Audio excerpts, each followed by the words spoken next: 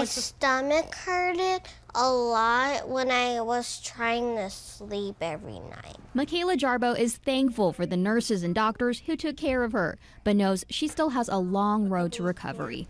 The 7-year-old's kidneys still don't work very well. I have a tube because I wasn't eating very much, and I got my 5th surgery. I like it back home than the hospital. Her mom, Destiny, says she must go to dialysis 3 times a week and has to be careful with what she eats. If she gets too much, she could get in real danger. She could have a stroke, heart attack. Today, she's just glad her daughter can sit next to her. It was very scary not knowing if she was going to make it or not. She's not out of the woods yet, but she's gotten a lot better than when we first got there. She's able to move without severe pain. Doctors had diagnosed Makayla with E. coli back in April. I got a call from the Maricopa County Health Department that said that it has been confirmed to be linked to lettuce, and it was to the Yuma farm. Today, both mom and daughter told me they'll never eat a salad or any type of lettuce again. It made me sick.